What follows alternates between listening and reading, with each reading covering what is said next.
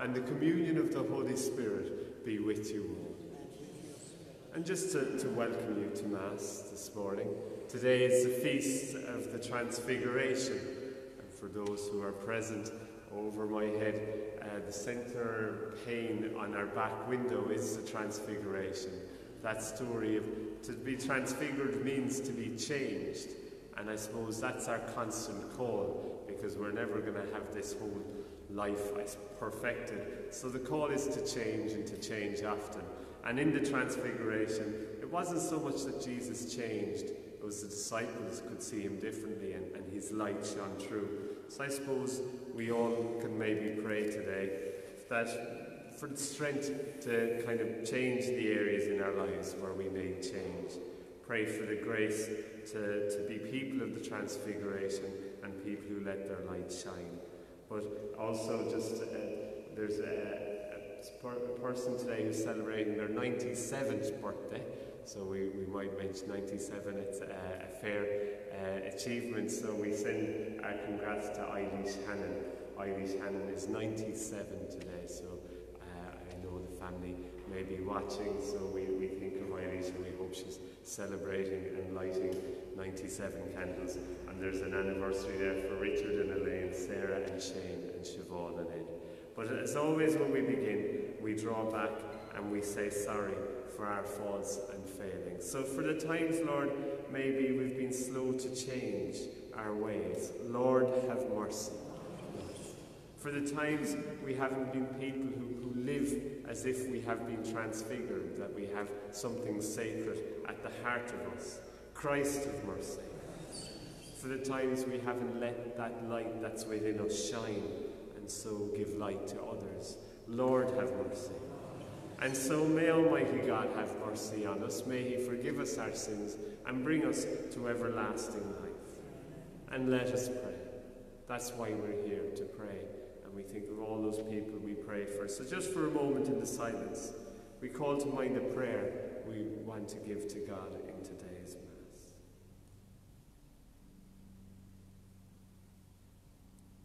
And so we give you and all those prayers and people in your heart to God as we pray. O God, who in the glorious transfiguration of your only begotten Son confirmed mysteries of faith by the witness of the Fathers and wonderfully prefigured our full adoption to sonship, grant, we pray, to your servants that listening to the voice of your beloved Son, we may merit to become co-heirs with him, who lives and reigns with you in the unity of the Holy Spirit, one God forever and ever.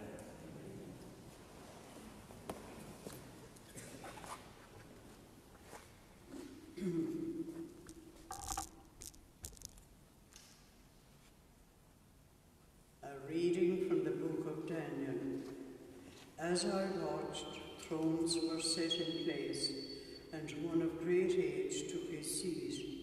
His robe was white as snow, the hair of his head as pure as wool. His throne was a blaze of flames, its wheels were a burning fire. A stream of fire poured out, issuing from his presence. 1,000,000 waited on him. 10,000 times 10,000 stood before him. A court was held and the books were opened. I gazed into the visions of the night, and I saw, coming on the clouds of heaven, one like a son of man. He came to the one of great age and was led into his presence. On him was conferred sovereignty, glory, and kingship, and men of all peoples, nations, and languages became his servants. His sovereignty is an eternal sovereignty, which shall never pass away, nor will his empire ever be destroyed. The word of the Lord. And the response, the Lord is King, most high above all the earth. The Lord is King, most high above all the earth. The Lord is King, let earth rejoice. Let all the coastlands be glad. Cloud and darkness are his raiment, his throne, justice and right. The Lord is King, most high above all the earth. The mountains melt like wax before the Lord of all the earth. The skies proclaim his justice. All peoples see his glory. The Lord is King, most high above all the earth. For you indeed are the Lord, most high above all the earth, exalted far above all spirits. The Lord is King, most high above all the earth. Second reading, a reading from the second letter of St. Peter. It was not any cleverly invented myths that we were repeating when we brought you the knowledge of the power and the coming of our Lord Jesus Christ. We had seen his majesty for ourselves. He was honoured and glorified by God the Father, when the sublime glory itself spoke to him and said, "This is my Son, the beloved, he enjoys my favour." We heard this ourselves, spoken from heaven, when we were with him on the holy mountain. So we have confirmation of what was said in prophecies, and you will be right to depend on prophecy and take it as a lamp for lighting a way through the dark, until the dawn comes and the morning star rises in your minds. The word of the Lord, and the acclamation. Alleluia, alleluia. This is my Son, the beloved. He enjoys my favour. Listen to him. Alleluia. The Lord be with you. A reading from the Holy Gospel according to Matthew. Jesus took with him Peter and James and his brother John and led them up a high mountain where they could be alone. There, in their presence, he was transfigured. His face shone like the sun, and his clothes became as white as the light. Suddenly, Moses and Elijah appeared to them. They were talking with him. Then Peter spoke to Jesus. "Lord," he said, "it's wonderful for us to be here. If you wish, I will make 3 tents here, one for you, one for Moses, and one for Elijah." He was still speaking when suddenly a bright cloud covered them with shadow, and from the cloud there came a voice which said, "This is my Son, the beloved. He enjoys my favour. Listen to him." When they heard this, the disciples fell on their faces, overcome with fear.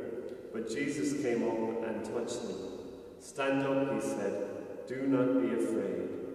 And when they raised their eyes, they saw no one but only Jesus. As they came down from the mountain, Jesus gave them this order: "Tell no one about the vision until the Son of Man has risen from the dead." The Gospel of the Lord. And so we bring our prayers to God, and on this the feast of the Transfiguration, we pray for the church. We pray that the church will be a church that's transfigured, that's always striving to change and be better and make up for its mistakes. Lord, hear us. We pray that we'll be people who are transfigured, people who make the changes that maybe we know we need to make in our hearts and lives, people who trust in the light that's within us, and people who shed that light into the lives of others. Lord, hear us. It said, "This is my Son, listen to him." We pray that we will have a listening heart. Our lives are often busy and noisy, and sometimes it's hard to listen. So we pray that we'll have a listening heart, to listen to the word of God spoken to us in and through the people around us, in and through the bits and pieces of our daily lives. We pray that we will listen to others, because to listen is to love. Lord, hear us. As always, the common message in the Bible is do not be afraid. So we pray for the grace to trust that we have the gift of courage within us. And we pray that we'll have that courage to face whatever challenges we have to face. But we also pray for those who are fearful and anxious, which is natural too. So we pray for them, and we pray, I suppose, they'll find the courage that they need as they make their way forward. Lord, hear us. We pray, as I mentioned, it's Irish Hand's 97th birthday today, so we pray in thanksgiving for the blessings in our lives and the people in our lives who are transfigured people who shed light into our hearts and lives, people who listen to us when we need them. We pray that we'll never take these people for granted. Lord, hear us. As always, we remember the sick, those we've been praying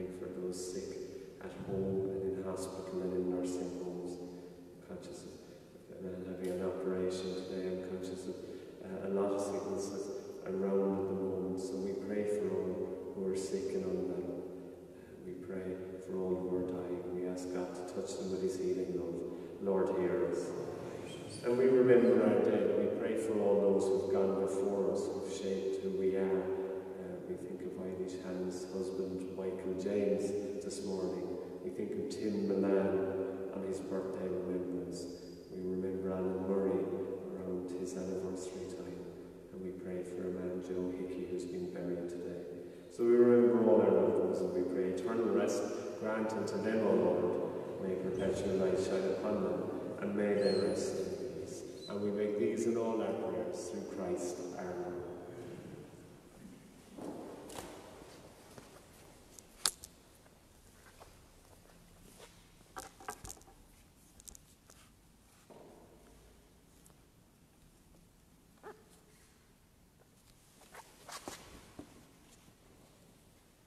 Blessed are you, Lord God of all creation, for through your goodness we have received the bread that we offer you. It's the fruit of the earth and work of human hands. It will become for us the bread of life.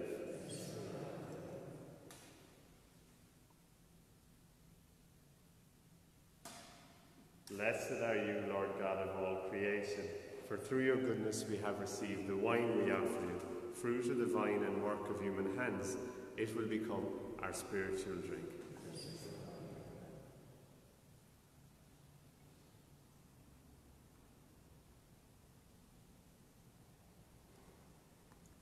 I'm trying not to kill a fly. He was in the wine having a good time for himself. Anyway, we pray, friends, that my sacrifice and yours may be acceptable to God the Almighty Father.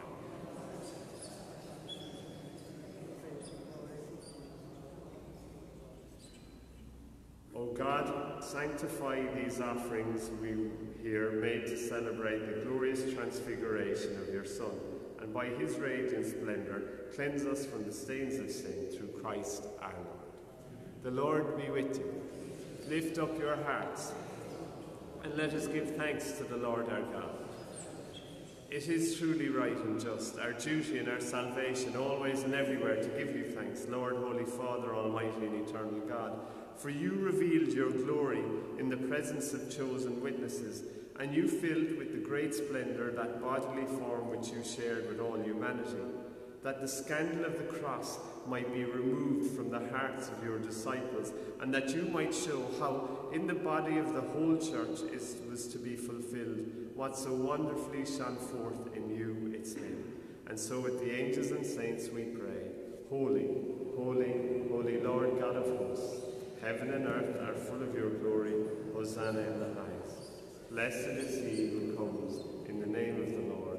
Hosanna in the highest. You are indeed holy, O Lord. You are the fount of all holiness. Make holy, therefore, these gifts, we pray, by sending down your Spirit upon them like the dewfall, so they may become for us the body and blood of our Lord Jesus Christ.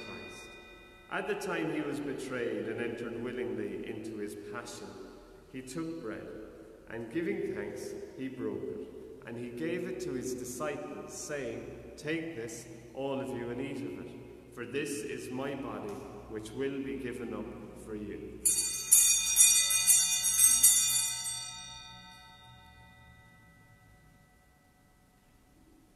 In a similar way, when supper was ended, he took the chalice, and once more giving thanks, he gave it to his disciples, saying, Take this, all of you, and drink from it, for this is the chalice of my blood, the blood of the new and eternal covenant, which will be poured out for you and for many, for the forgiveness of sins. Do this in memory of me.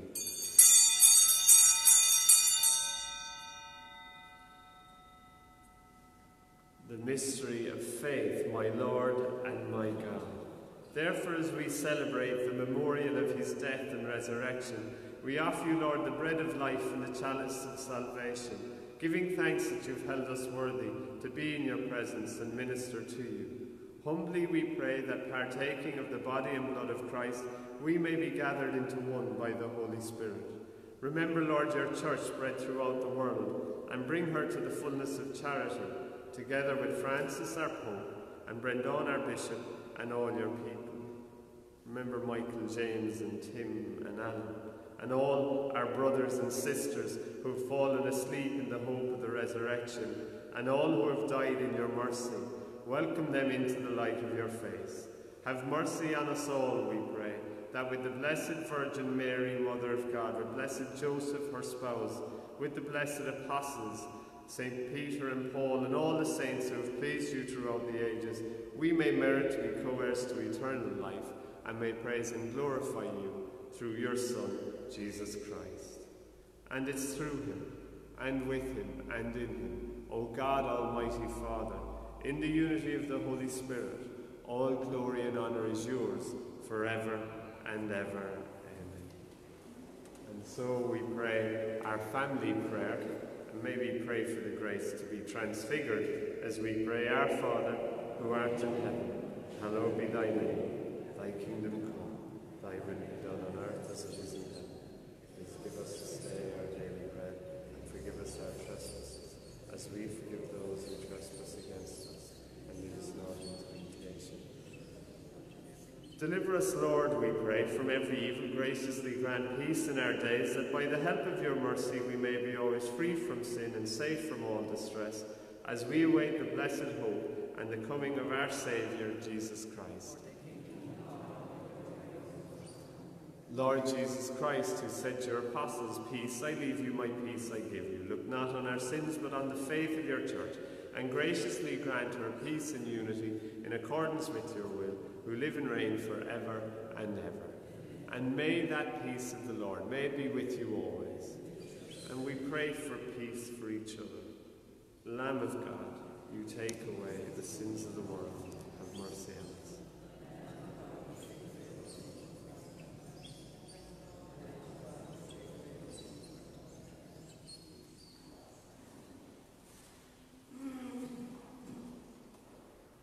So we pray, behold Jesus, the Lamb of God, the one who was transfigured, so we too might be transfigured. Behold him who takes away the sins of the world. Blessed are those called to the supper of the Lamb. Lord, I am not worthy that you should enter under my roof, but only say the word and my soul shall be. And we pray our prayer of spiritual communion for those listening and those watching. My Jesus, I believe that you are present in the most blessed sacrament. I love you above all things, and I desire to receive you into my soul. Since I cannot now receive you sacramentally, come at least spiritually into my heart. I embrace you as if you were already there, and I unite myself wholly to you. Never permit me to be separated from you. May the body and blood of our Lord Jesus Christ bring eternal life to those who receive.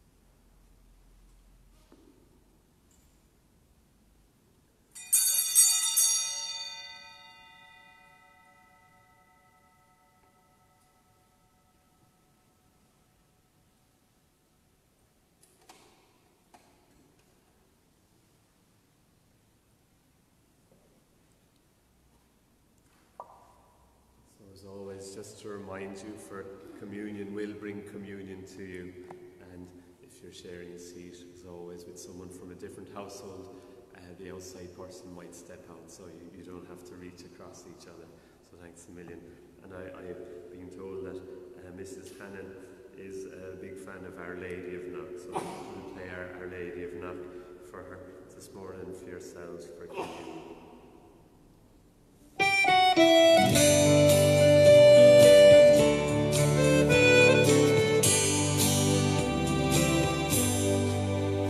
There were people of all ages gathered round the gable wall, poor and humble men and women, little children that you called.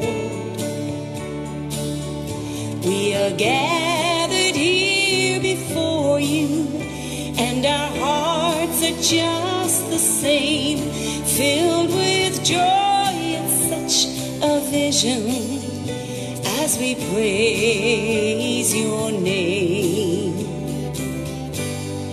Golden Rose, Queen of Ireland, all my care trouble cease as I kneel with love before you, Lady of Love, my Queen of Peace.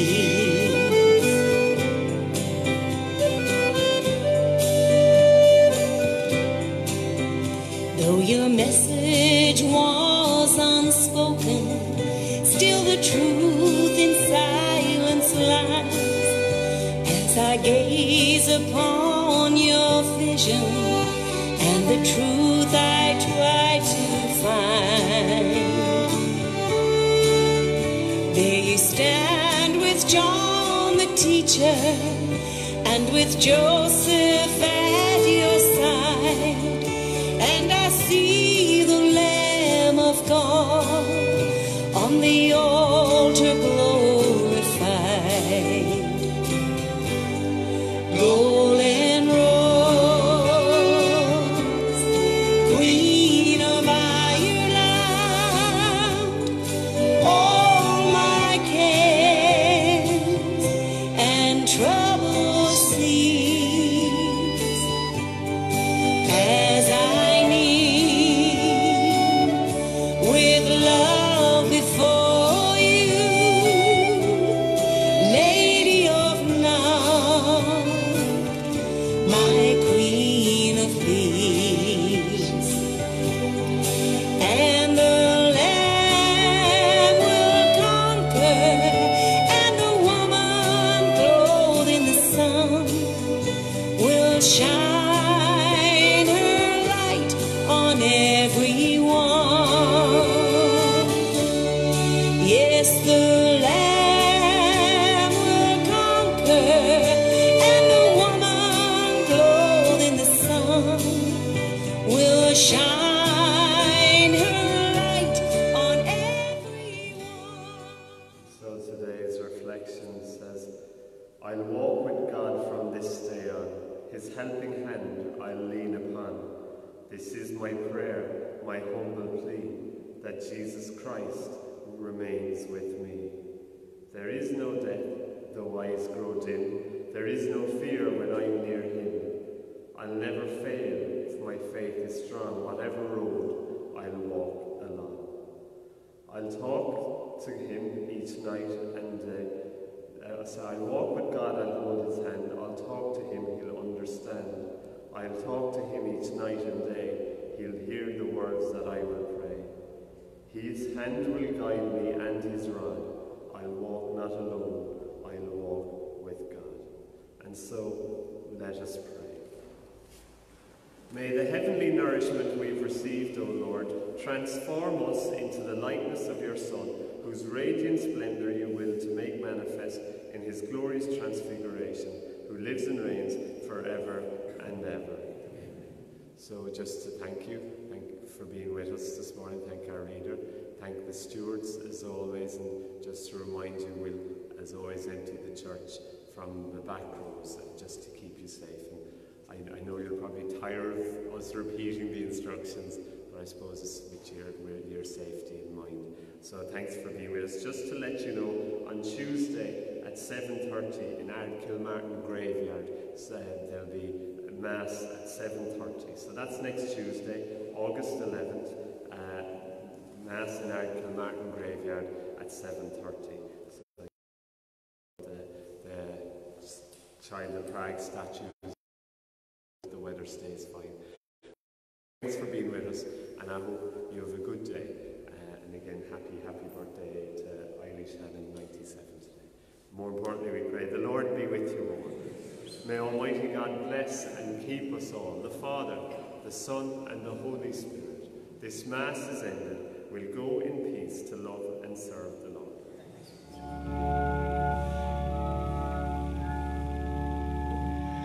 Hallelujah.